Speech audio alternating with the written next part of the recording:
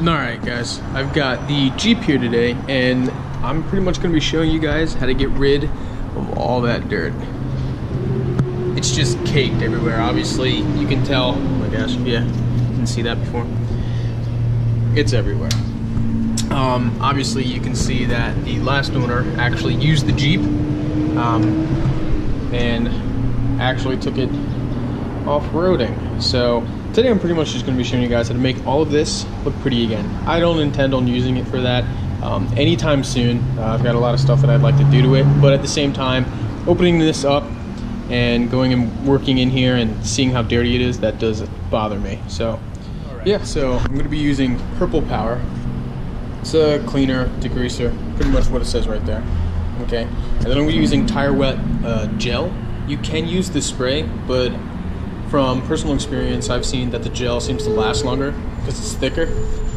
Look right here. It's actually a lot thicker than the actual spray that comes in the bottle. And lastly, I'm going to be using this microfiber towel. You can pretty much use anything, but I just like to use this because they're cheap and I have 1,000 of them. Before I start, I have to say it. This stuff is extremely corrosive, okay? So you don't want to leave it on anything for too long. You're going to be seeing me spray it and then wash it down, spray it, wash it down. And when I am washing it down, I'm making sure that I'm getting all of it off, okay? I'm not gonna be dainty with the water that I'm putting on the motor at all. So another thing, you should probably wait for the motor to cool down. I just drove here. I'm using the power wash at the car wash. I don't have one, so I'm here at the car wash using the power washer here. But it's nice to have the motor cool down and not immediately, actually I don't even know what the word would be, turning this into steam. You do not want to breathe those vapors.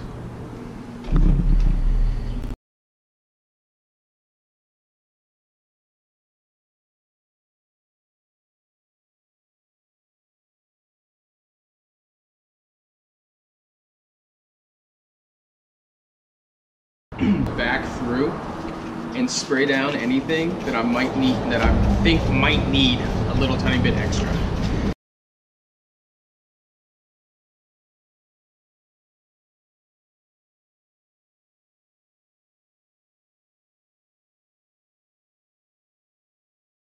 Now I'm just gonna go ahead and power wash it all down.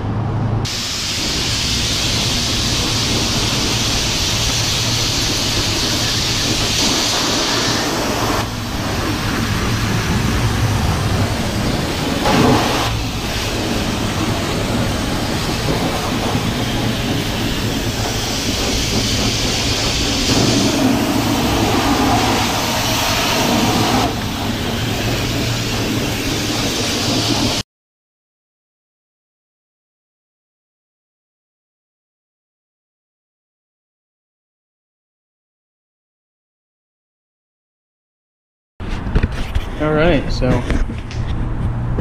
that already is just 1,000 times better. Okay. Yeah, don't worry about the steam, it's just the headers. But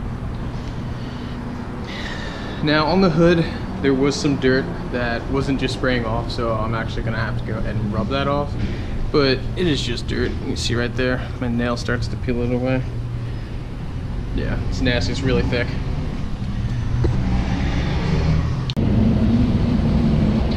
Yeah, I just went and sprayed down the hood again because pressure washer definitely wasn't taking it out, but it seems to be like oil and dirt because it doesn't just fall off either. I really gotta scrub that in. Probably have a scrub brush, but I don't have one on me.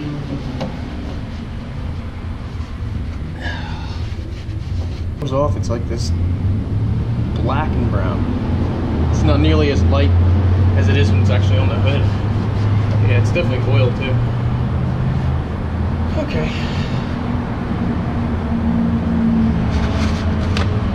That's okay. Here, it's now it's purple? I don't know. Now, just for extra measure, because I'm guessing there's supposed to be some type of piping here that maybe goes down. I've never seen where it just ends at the box and that's it. Well, mine ends right here, so the inlet's right here. I'm just gonna go ahead, open this up. That sure I didn't get any water in there.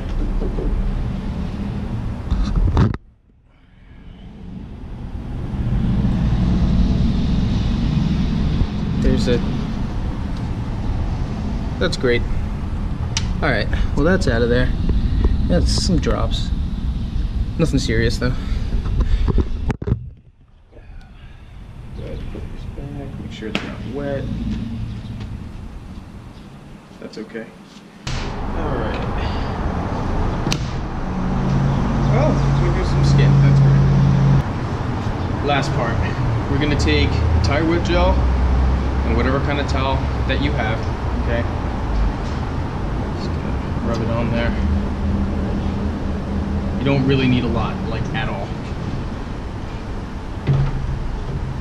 Take it, rub it in. That's okay.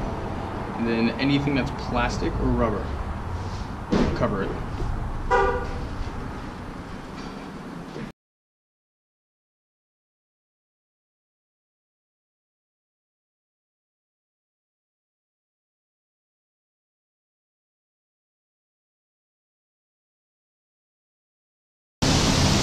There you have it.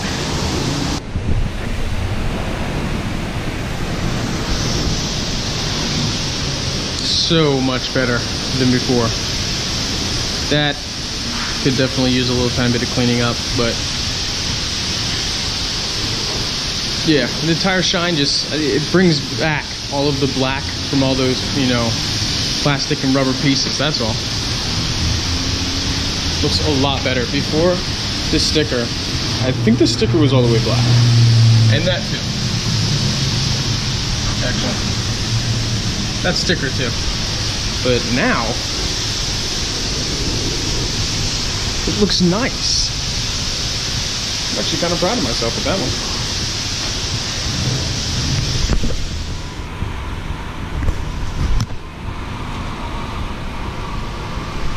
one. And there we have it. Just looks so much better. And with the black magic, it really brings back, like all of this was kind of like a grayish color. Everything that was black in here was either one, brown because it was covered in dirt and grime, or two, kind of just gray.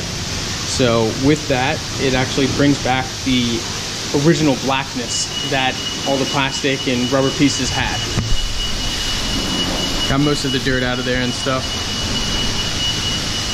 Yeah, cosmetically, it looks 1,000 times better than it did before.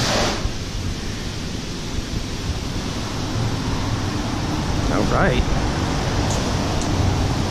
Yeah, there's just some things like right here for the spark plugs. Like I'm not gonna go ahead and wiggle those around and everything. One, I'm not home.